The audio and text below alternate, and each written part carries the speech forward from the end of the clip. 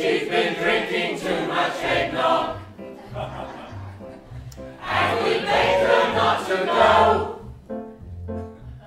But she forgot her medication. And she staggered out the door into the snow.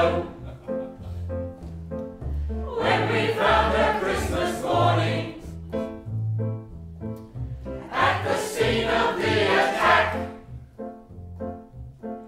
she had footprints on her forehead and incriminating claws on her back.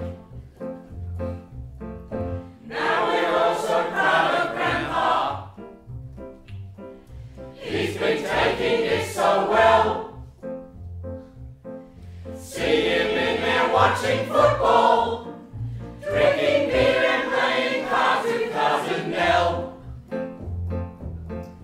It's not Christmas without Grandma.